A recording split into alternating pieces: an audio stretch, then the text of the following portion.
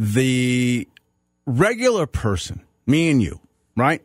Us knuckle-dragging slobs who go to work every day, whether you're a teacher or a lawyer or a construction worker or a mechanic, well, you're finding it a little bit more difficult to make ends meet. Right now, 7 out of 10 Americans say they are living paycheck to paycheck. 7 out of 10.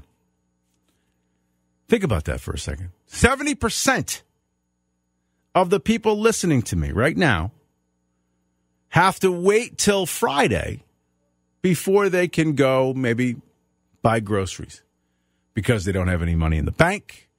They don't have any money in their pockets. They don't have any money in their checking account. They don't have any money in their savings account. Their credit cards may be tapped. All of it. 7 out of 10.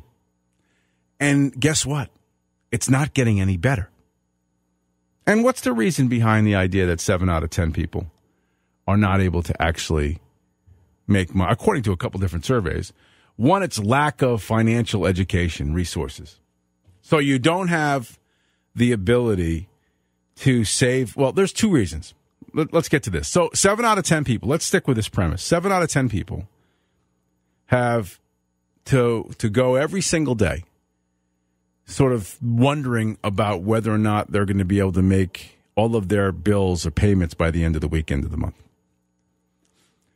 And I was thinking about this as I was coming in today. I said, okay, so there are a couple different reasons. One is inflation, no question about that. People have less buying power, so their money is not going as far. Clearly, people are not getting raises at the level that inflation is going up. So every dollar that you spent 6 months ago is not going as far as it's going now. Number two, and this is our fault, we're terrible savers. We buy everything. Do you realize that there are people in America that talk about the 1%? The 1%ers have everything. I was doing some research yesterday. You realize that if we looked at that from a global perspective, okay, the 1% are us. If you looked at it from the global sphere, like the rest of the world would make up the 99%, and America would be the 1%. We live in a country that is vastly superior to all others. When you think about how tough your day is and, you know, how maybe you are having trouble putting food on the table, it pales in comparison to what's happening in other countries, which is why everyone tries to come here, okay? So we have to think about it. We have to actually put that into this equation as well. We have to sort of make sure that we understand that even though despite 7 out of 10 of us not being able to pay the bills at the end of the week, or at least struggling to do that, living paycheck to paycheck, if you look at it from a global perspective, we're still the luckiest people on earth. Lucky in a sense where we've been more ingenious and harder working, and the idea of a free economy and capitalism works, right? But Alexander Ocasio-Cortez and all of the other left-leaning progressives in Washington want to break that capitalist mold.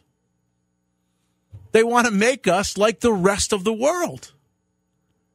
So despite the fact that 7 out of 10 of us can't put together $50 at the end of the week, or 7 out of 10 of us have more debt than savings. Actually, it's more than that, have more debt than savings. We're still the most fortunate country in the world. We're still the freest country in the world. We're still the country that gives you the best opportunity to make a difference. But the reasonings behind why we struggle at the end of the week or end of the month, you're going to be somewhat shocked by these next couple of statistics. If I asked you, are there more McDonald's in the United States or more self-storage facilities in the United States, what would your answer be? I know before I looked this up, I would have definitely said McDonald's, right? Feels like there's a McDonald's on every corner. It feels like there's a McDonald's in every, every cityscape, or multiple McDonald's everywhere, right? Everywhere you look. Across the country, There are 13,837 McDonald's as of 2019. 13,837 as of 2019. You know how many storage facilities there are in the country? As of 2019, 47,863. Almost 4 times as many. 3.5 times as many storage facilities as McDonald's. And you might say to yourself, well, what does that have to do with the fact that I can't pay my bills at the end of the week? It's because Americans are consumers. We buy. We buy and we buy and we buy and we buy and we buy when we don't need stuff, and we buy more even though we don't need stuff. And we know people who have 5 pairs of shoes and 10 pairs of shoes and 50 pairs of shoes. And yes, I know someone who has over 100 pairs of shoes. Okay, you have the right to have that. You have the right to, have a closet filled with the most fancy attire that you want to have. It's completely up to you. It's your money. But in the end, when you don't have any money in your bank account, well, that's your fault. And we have, we're a culture that collects stuff.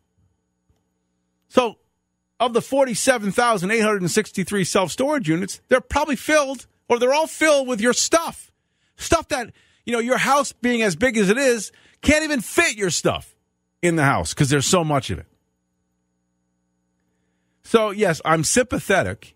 I'm certainly sympathetic to the idea that 7 out of 10 folks are having trouble making ends meet. I think right now, mostly it's because you've got an idiot in the White House who has completely ransacked the financial system and the way we do business and has caused your dollar to be worth less.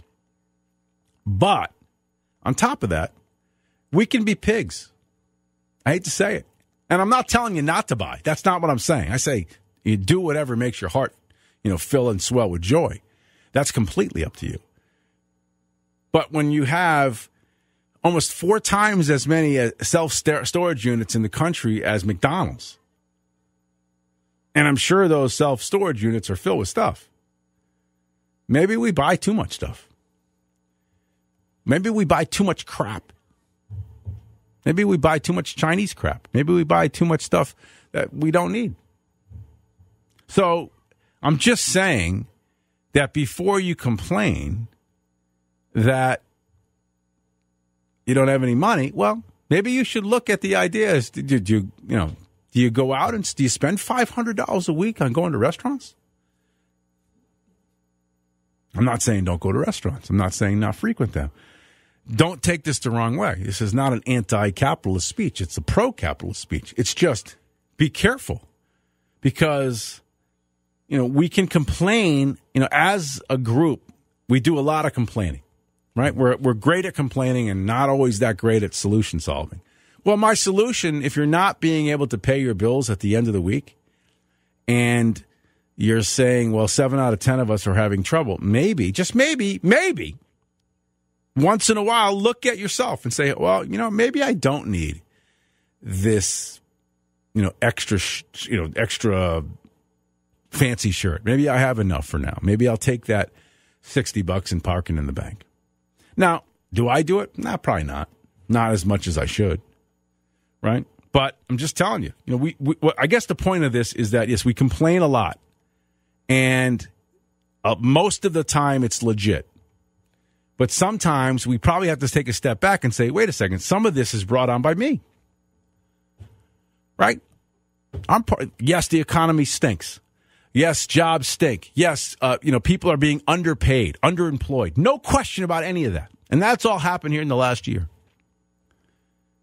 But before you, go pointing your finger at either your local legislator or somebody else, maybe, just maybe, take a breath and say, maybe I should stop spending on frivolous items. Maybe. But that's completely up to you.